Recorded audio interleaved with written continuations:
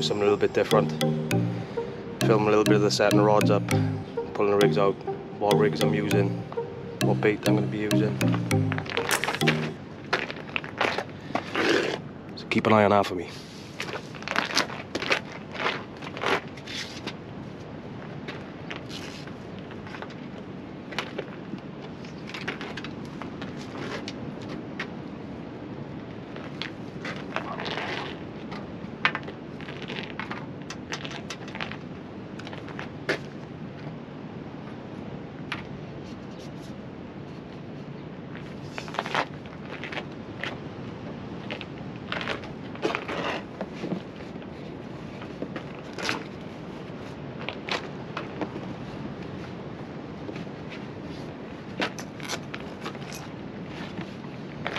Today, instead of using 2 rods and 1 spare rig, I'm going to use 3 rods because I'm on my own. So.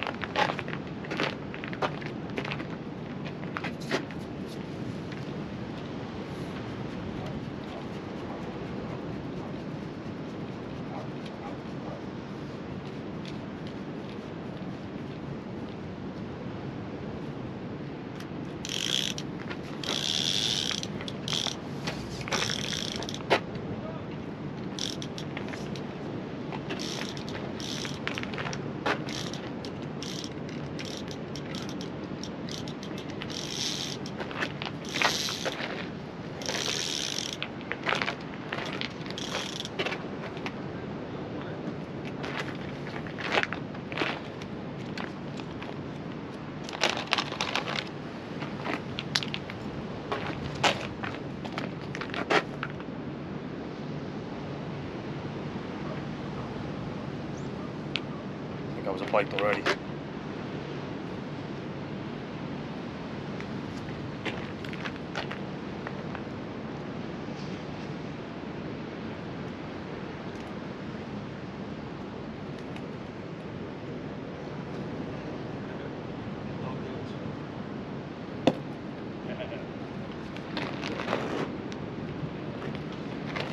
That's on crab as well. So I'm hoping there's another dreaded dogfish going to be hitting every single crab I put out, but here's a quick look at my my hound rig. A lot of people choose to use 1 hook, but choose to use a fixed pennel hook, 2 4-0 catfish, short pulley rig, 7-ounce lead, 100 pound straight through.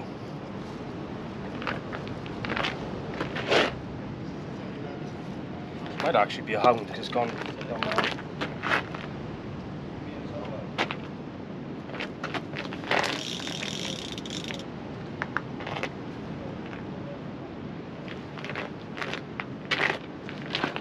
It's getting excited now, there's a bit of a bow line. And I've cast that way and the line's more that way.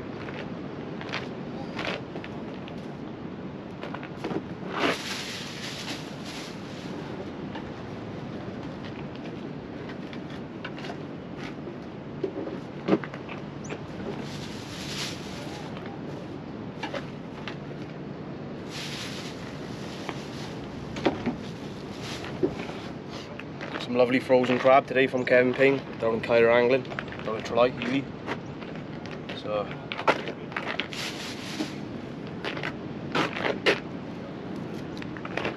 just give it a little snip. It's probably one of the only times I use a baiting needle, but it's still hard, so it will break up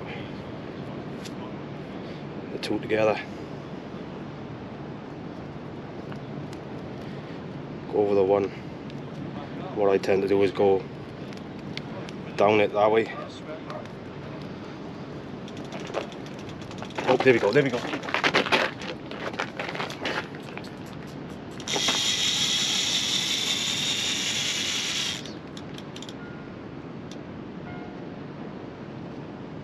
Oh, dropped it.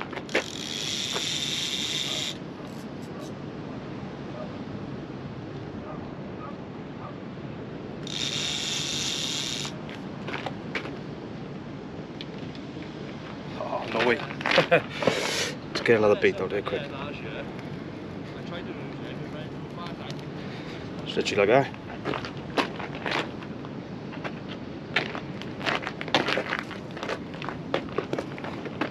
don't necessarily use the pennel hook in this instance. Get the crab in so that top hook's just free floating. It's easier to push it down the needle now. Leave a good tag end. A good friend of mine, Garth Griffith, showed me that.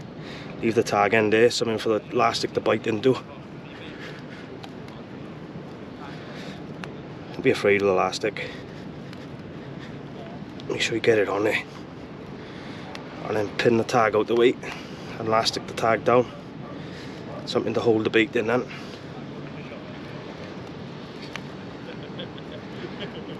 Been some fishing on the end today. I'm a bit limited for casting, but don't need to cast far really up here unless you're up on a top wall. But that top hook's free floating now. Clip him in. That's it.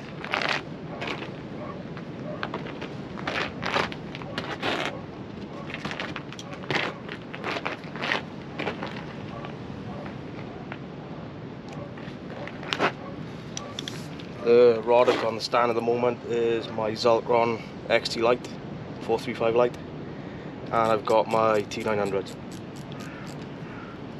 So let's get this out.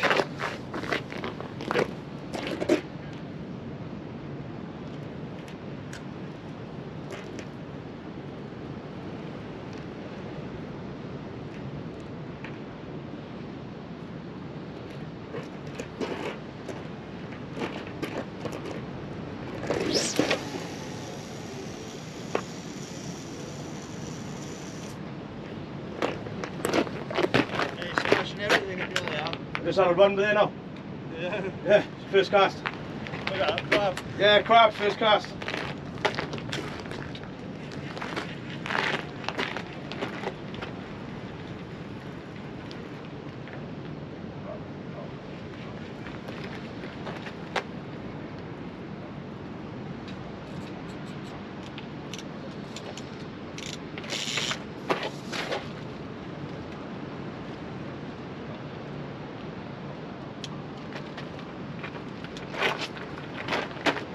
Right, there's two there. Keep an eye on them two for me.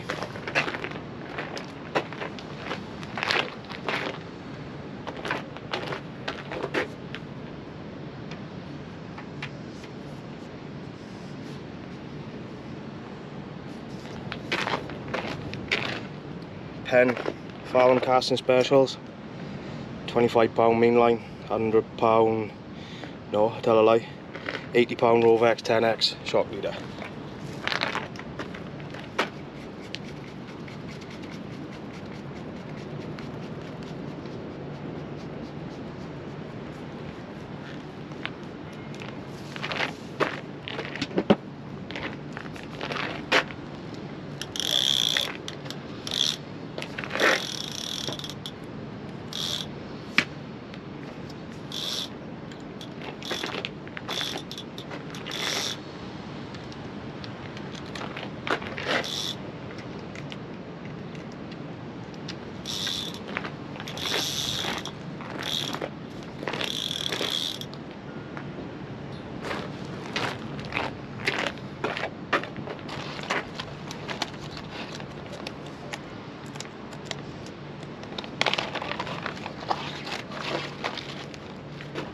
Time put a rig out. I'm going to try and target a blonde today. Tides are good. Times of the tide are not necessarily good, but if they're there, you should pick them up. So nice up and over rig, 4.0 tamer, 4.0 catfish, same setup as what I normally use. £80 Rovex, hook length. And I beef it up a little bit more on the rig body, £100 Rovex 10X. So put a bluey and squid bait on this one.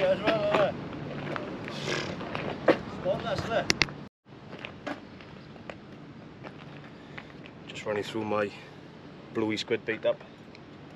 Don't need a bait needle for this. But, it's a nice little one. This is perfect. Tail behind the gills.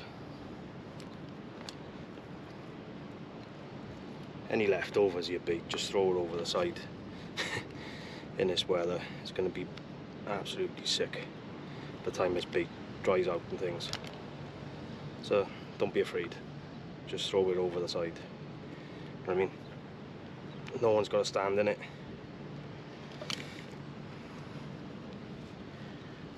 Especially using crab this time of year, it absolutely stinks. So open the squid up over the bluey. Don't be afraid with your bait, your sizes on the bait. If there's any small fish out there, if they want it enough, they'll take it. Pull the wings off. Get a little basic bind on it first.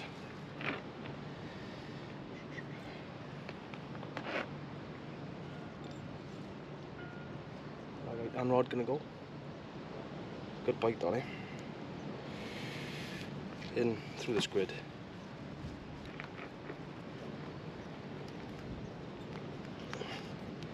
Get a good bind around that point hook, round your knot.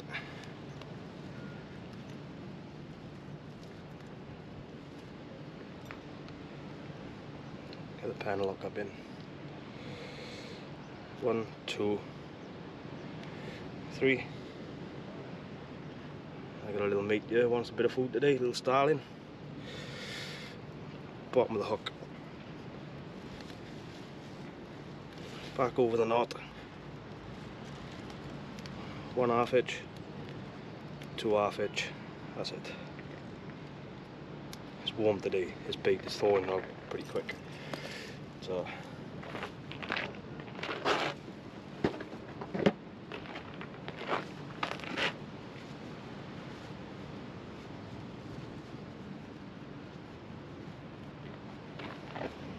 doggies have picked up both baits.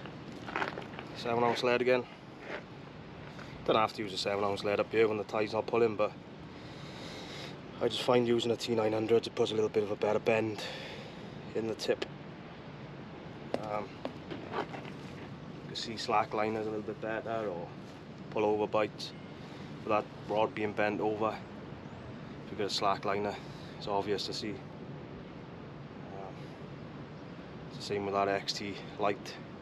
It's a nice bit of a bend in there as well. It's not as stiff as people think. And you have that grunt as well then for bringing any fish in. Looks a bit aggressive for, well, not aggressive enough for the hound.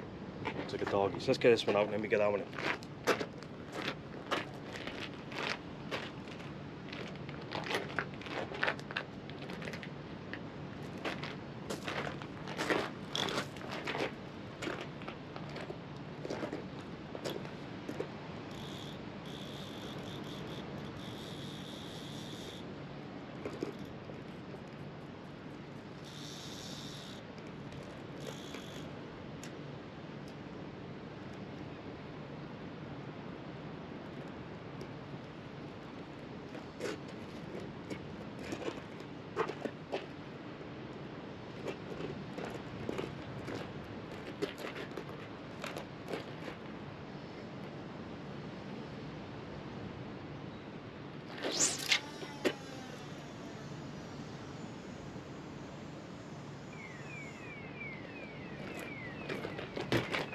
Okay.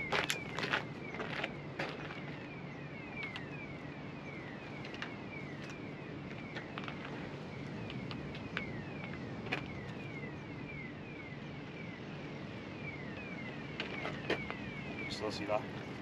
It's not ideal, but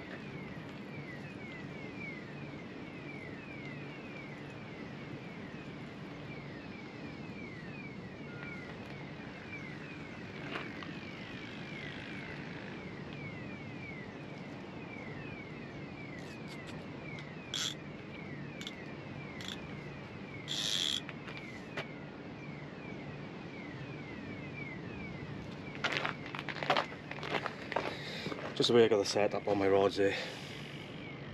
The top cup is getting in the way and the rod's rubbing on the top of the stand, so just put it in, so hopefully you'll still be able to see it. So let's just have one last look at the rods.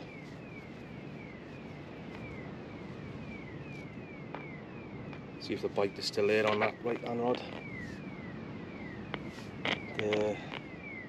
So the left hand rod, we got a bluey and squid, big bluey squid bait, which no doubt the doggies will hit into. Apparently they were relentless here last night. But then again, we've had a run on the first cast, so fingers crossed they're not going to smash all my crab before we eventually get into a hound. Only one would be nice, but a blonde would also be nice as well. So I'm going to get that rod in. There's no point in keeping them out there. Get a bite, leave it there for 2 minutes. If it's a dogfish, sometimes they might spit it back out, but 9 times out of 10 they will just sit there and eat it. So the quicker you get them in, it won't debug itself. So let's get it.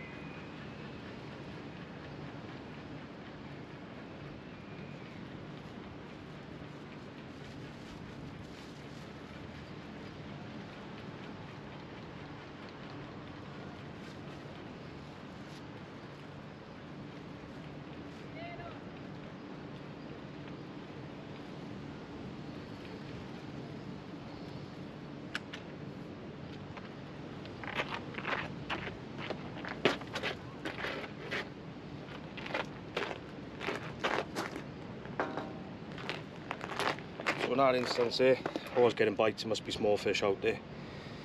There's a little bit more crab on it, so what I'll do, I'll just whip another crab into that. If it was totally chewed up, I'd take it off, but let's get another one.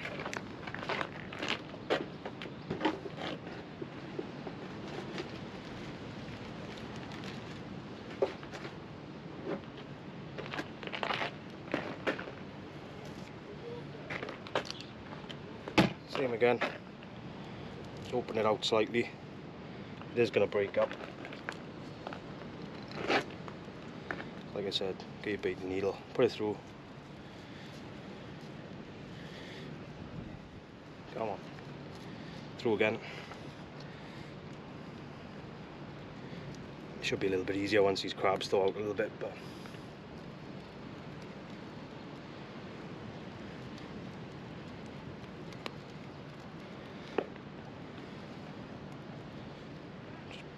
back it into there.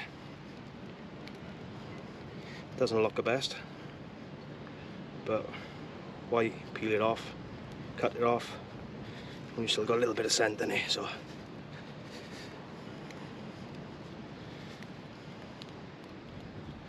as I said, keep that. You can put that hook into the bait if you want, but sometimes I like to leave it free floating, gives a little bit more movement. It's generally that hook that'll catch a fish in the side of the mouth.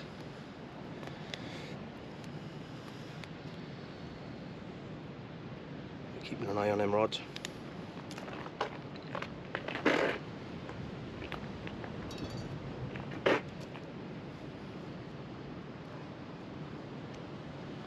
Back in the clip, back out.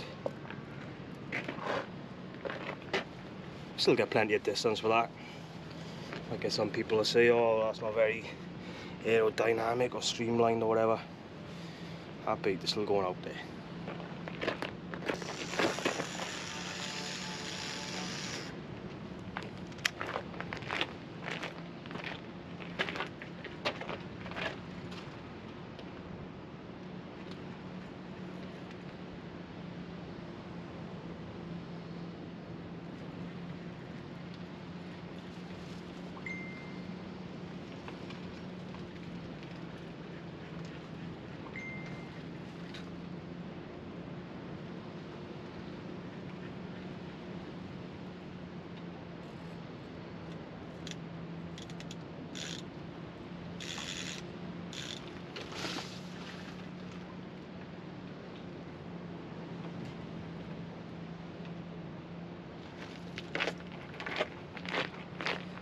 So all I'm doing here, you might see me in some of my previous videos, once I've cast out let the lead settle.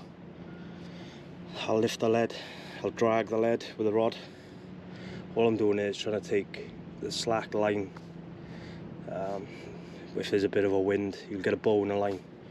So I'm trying to keep in direct contact with our lead, and also feeling that the lead is sort of biting in.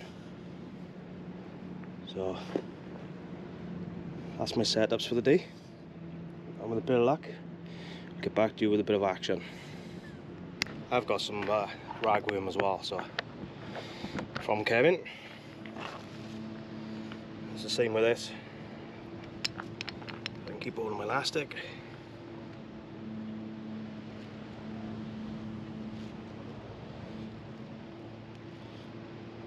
Just need a little bit round his head. Same again. Don't need loads of wraps, only enough to keep him on it.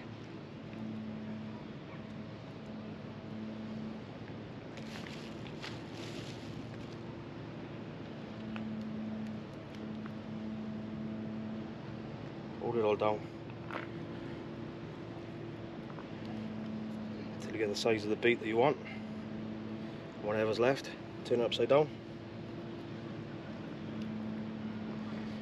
Bind that in as well, whatever's left, until you got a nice little sausage here.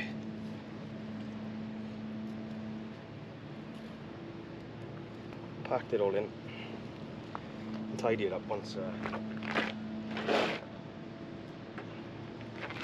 it's on the rig. Use ragworm for hounds as well. So same setup, but what I'll do this time, I'll pull that top hook through the worm, so slide it down, get a good bind on it, round that tag end like I previously said.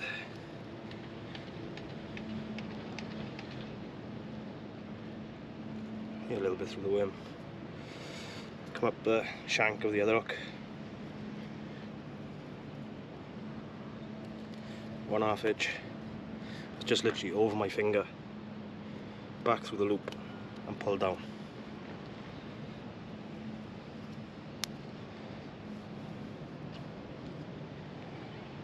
And that's it.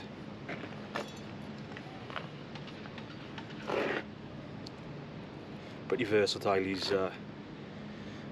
these fixed panel rigs, sorry, this time of year, so you can put worm on it. Don't need big worm baits for the hounds. And that's clipped back nice and tidy, nice and streamlined.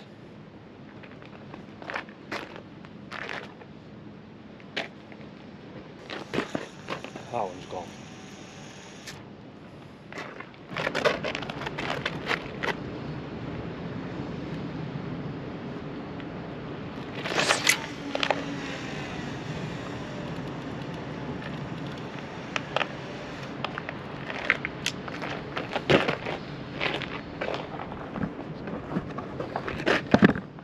It's not advisable to wind the cast up if you're here with other people, but there is nobody else at danger apart from myself and the big old white thing next to me, the lighthouse. Let's get those crab out there.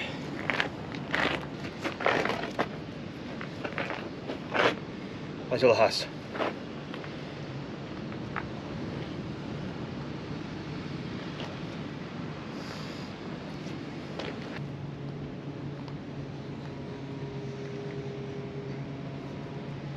Not a bad eel, it seemed. Up there? Yeah, you could do, bud.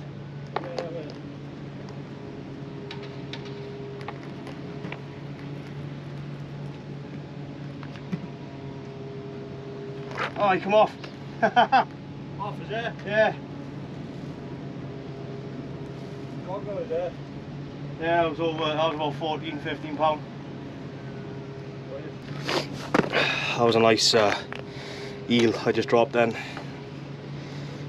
Put all the hooks up like that for somehow.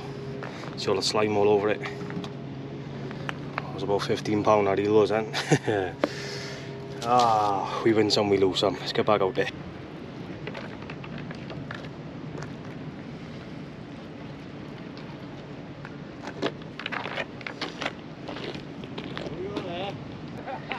Nice smalleye. Tide's just about to come to high water now, so let's get another one out there. Here we go. Big rag bait.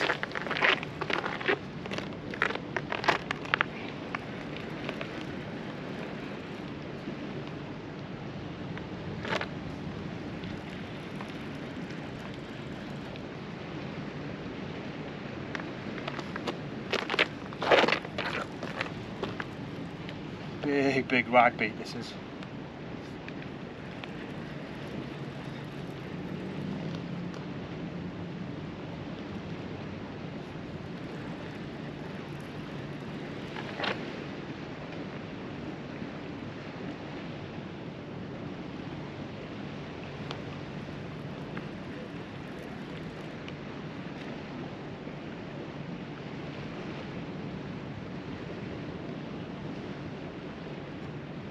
Three.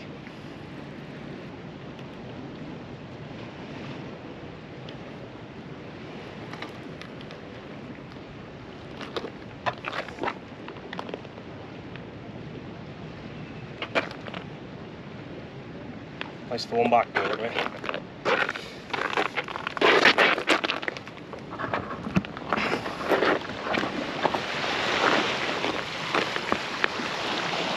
Wrapped himself up.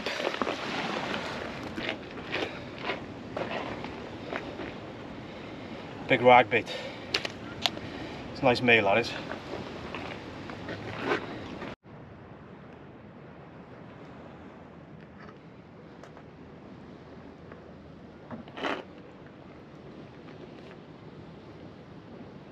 It's just not a nice male thornback. Surprising, it's about 5-6 pound now. Quite big claspers on him.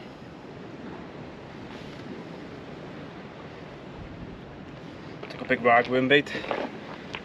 That's what's left of it. Yeah. Summarise up and ready to go now. Last cast is out there. I've had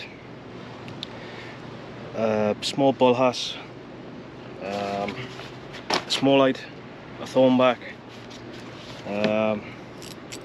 lost a nice eel just out about 30 yards out of the pier. It was about 15 pound. It was a nice eel. All the bait had wrapped up around itself. Plagued with no end of dogfish. But that's it for the day.